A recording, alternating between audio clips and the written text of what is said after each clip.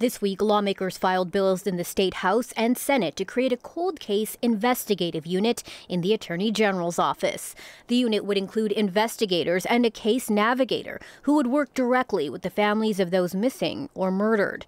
The creation of the unit was recommended by the state's Missing and Murdered Indigenous Women and People Legislative Task Force last summer.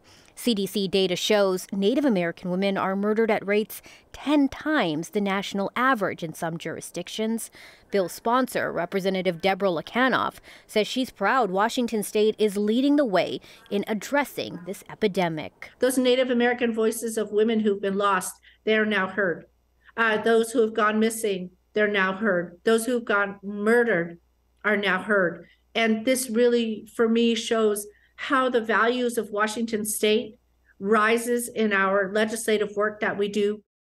According to the AG's office, they've identified 113 cases where the victim is Indigenous and that case is unsolved. For 2023, they're asking for $2.2 million to hire 5 full-time and part-time staff.